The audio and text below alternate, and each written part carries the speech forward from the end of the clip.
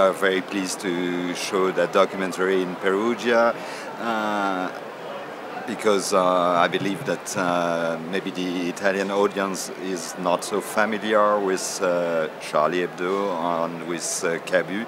This documentary was a portrait of Cabu, which is one of the most famous cartoonists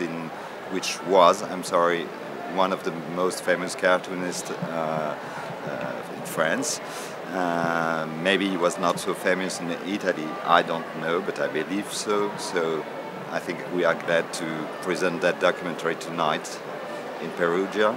Cabu was a very nice and peaceful guy, and what happened in January in Paris is still a shock for both of us. If you talk of freedom of expression in large, maybe Charlie was something a little bit special because they don't have real limit.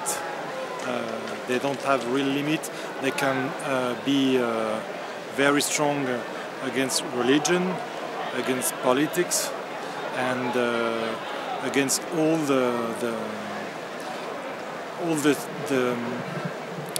institution. Even if they want to be free as before, it's not really possible. Now they have to think. Each time they made something, they have to think.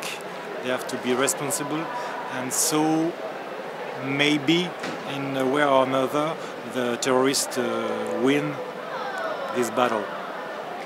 Unfortunately. Charlie Hebdo was born under another name in the 60s, under the name of Harakiri. So it's a long history. It started in the 60s and they did fight from the 60s until now for the freedom of expression. And in the 60s in France, freedom of expression was not so easy. And so they did fight in the 60s, they did fight in the 70s. The first edition of this newspaper under the name Harakiri was suspended in the 70s, so that's why they switched to another newspaper named Charlie Hebdo. So freedom of expression is a continuing fight. I mean, there is always reasons to fight for the freedom of expression in the 60s as now.